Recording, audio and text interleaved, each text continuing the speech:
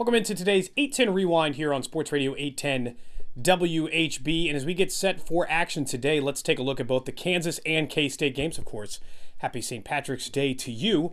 No real upsets yesterday, which would concern, at least Kansas fans. But the 116 matchup, as we look at that, I know KenPom has them as one of the better 16 seeds, but you can't look at that. In Tulsa, with their depth and Josh Jackson back on the court, the 16 matchup, we saw a couple close ones in the first half, and Kansas could run in that too as they play a lot of close games.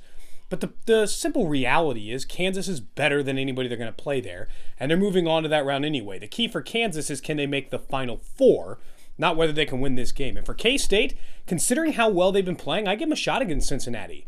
But remember, today against Cincinnati, they're playing the 8th-ranked field goal percentage team.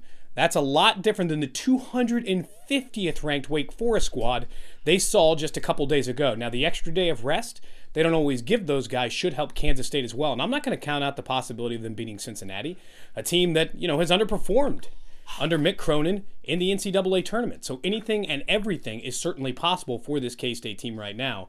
Although, 2 more wins, they'll find their way into the Sweet 16, so we'll certainly see. The key for them will be, can they get enough offense, again, a really good defensive team, or can they win another ugly, close defensive game like they did on some of those Big 12 games, against Baylor, against West Virginia. Just play some gross, drag-out game that they can eventually get the win. They're not going to score 95 like they did against Wake Forest, so they're going to have to do something different offensively or at least play, again, stellar defense in the tournament. I'm Cody Tapp for Sports Radio 810 WHB.